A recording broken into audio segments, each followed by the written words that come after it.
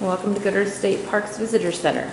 As you come in, we have a welcome desk, a beautiful entranceway, a map that we'll explore, and our exhibit.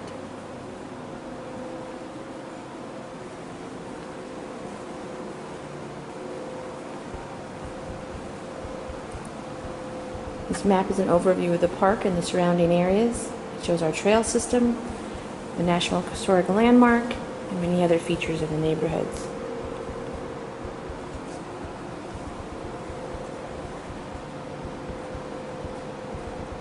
As you enter in the exhibit, you're greeted by tribal people from the Omaha, Iowa, and Ponca tribes, 3 of the 4 tribes that once inhabited this area.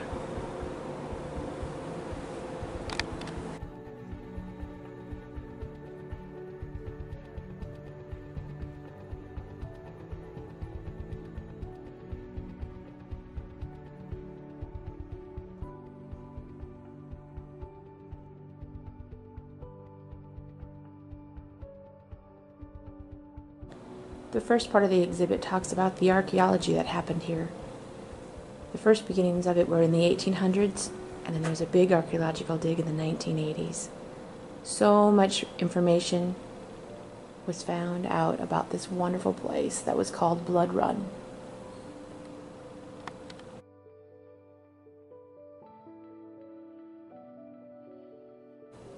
A very interesting side note was when they started to build the visitor center in 2014, when they cleared away the land, they discovered earthen drawings called geoglyphs.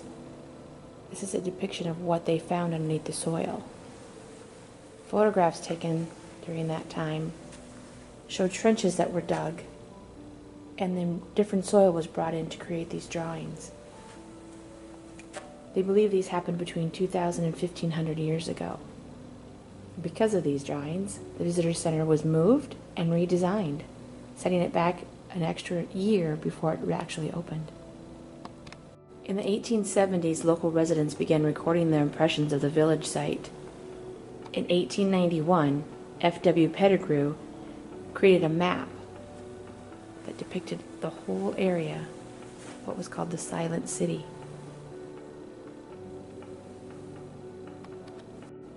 Between 1400 and 1700, the people lived off the land. Up to 10,000 people were living here, and hundreds of thousands of bison were also here. They would hunt very near the villages, and then they could bring them back easily. The bison was a main food staple for the people. The men would hunt, and then the women would take over and process the meat and the hides and the bones.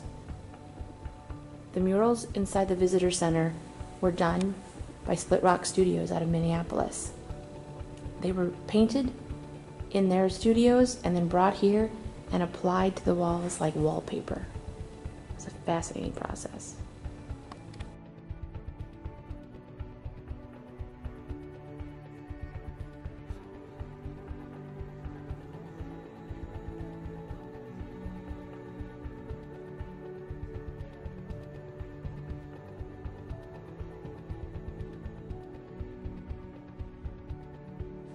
In addition to the bison, the people who lived here were also farmers. They grew corns, beans, and squash in mounds along the river bottom of the Big Sioux River. They would harvest local plants as well. Trade was a very big part of Blood Run. The residents would go up to Pipestone to gather the pipestone and bring it back to be carved into pipes and tablets. Other things that were traded were songs and dances, pottery, bison parts and bones, shells, food, bear claws, and many other things.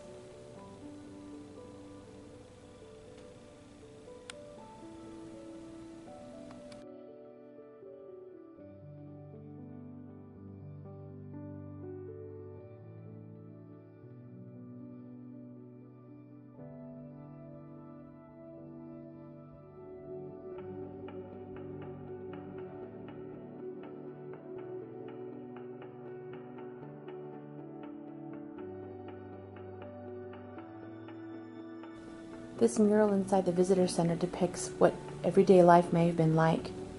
Those tall cliffs in the background there, that would be the South Dakota side. You can see the Big Sioux River running, and then along the river bottom were their gardens, and then their village side was mainly on the Iowa side. The people of this land had mounds. Some were ceremonial and some were burial. But as you can see, they lived among the mounds, keeping the ancestors close. One of the fascinating parts of this mural is if you look at the different hairstyles of the people, you can discover which tribe they may have been a part of. Another thing that you can notice in the murals are the many dogs. I always challenge students when they come in, how many dogs are painted in the mural? Count them. And you will see just how important these animals were to the Native Americans here. Then I asked the children how many horses are painted. And there isn't a one, because this settlement predates the horses being brought from Spain.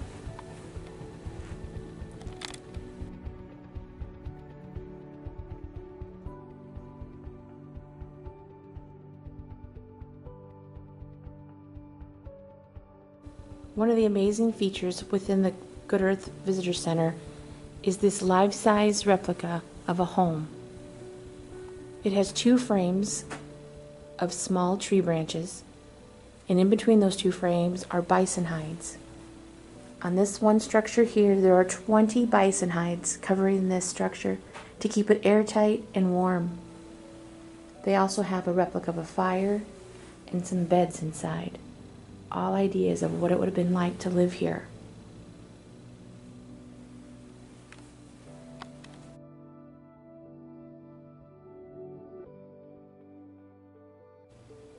One of the unique things found at Blood Run was the pottery. The people here they called the Oneota culture. They would take crushed clamshell and mix it into the clay, so then when it was tempered, it would make the clay stronger and the pots more durable. This was one of the many ways that they would say that they were Oneota that lived here. But Oneota is not the name of a tribe. It's an archaeological term used to describe the different peoples of the different areas. And these people, this was one of the ways.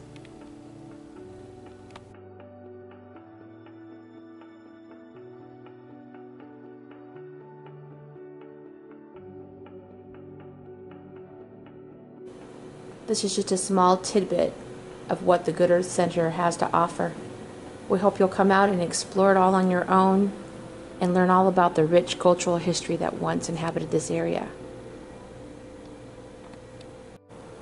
Another great feature within the Visitor Center is our movie theater. It runs a movie called Awakening the Silent City every day, all day, every half hour. The theater can hold 39 people at a time, and the movie is about 20 minutes long. It's a great depiction of the history that happened here.